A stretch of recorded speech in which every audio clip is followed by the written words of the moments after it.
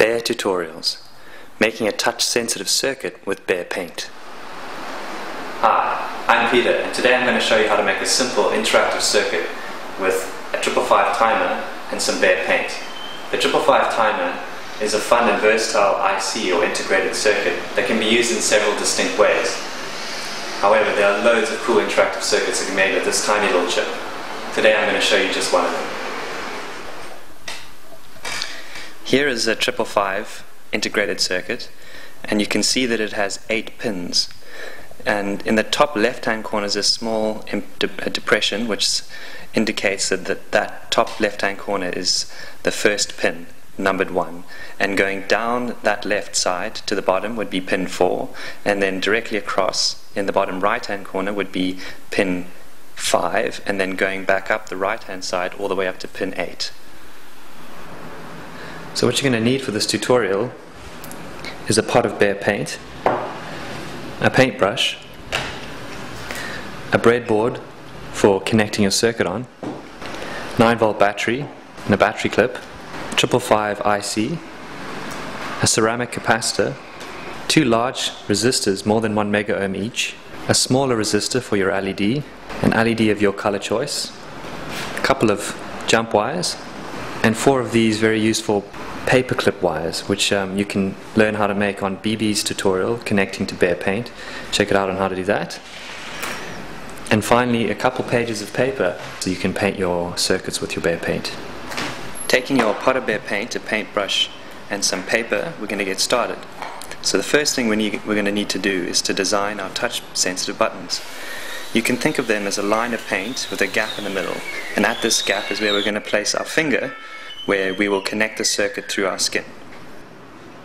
So from this idea I've made a basic design of a button with all the connections situated along one edge of the paper.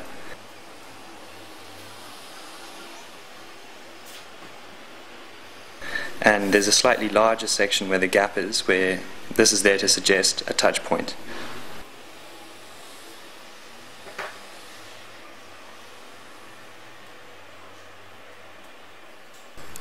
While your design is drying, it's time to take out your breadboard so we can assemble the circuit. You can download the schematic from the text in the tutorial page so you can follow along.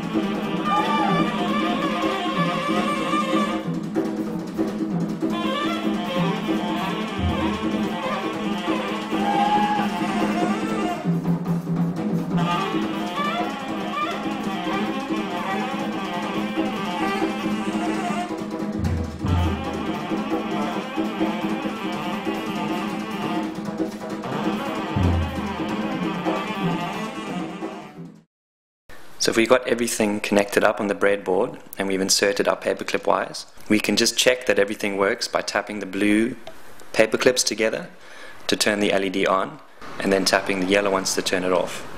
If this works, then it's time to connect the paperclips to our piece of paper with our touch-sensitive buttons. And everything should work. If we touch the points, we should get the light on and off. And voila! Okay, so now you should have your simple touch-sensitive circuit working, and the LED will be going on and off when you push your painted buttons. Please experiment with creating much more interesting graphical buttons using your paint, and make sure to send them to us at Bay Conductive so we can put them up on our community space.